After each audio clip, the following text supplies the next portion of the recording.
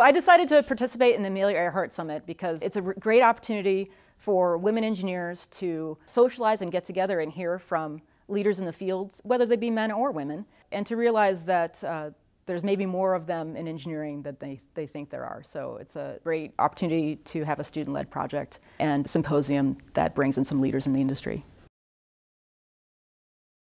When I was growing up, the word can't was outlawed in our house. That was not a word I could use. I think for me, I was so determined to do this, and I was so interested in it, I didn't really let the lack of role models or lack of at least people who looked like me in terms of gender discourage me. One thing that has really helped me in my career and when I was here at Purdue was to focus on similarities rather than differences. I mean, gender is just one thing, right? And sure, it differentiates you from others in some ways, but when you really start thinking about what are we all interested in, what are we here for, what are we here to study, we all have that in common. And so no matter what your gender is or any other distinguishing characteristic, it doesn't really matter all that much. I would actually characterize mentoring and teaching as important throughout my career.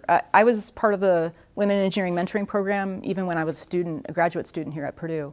So mentoring has both, being mentored and being a mentor has been important throughout my career.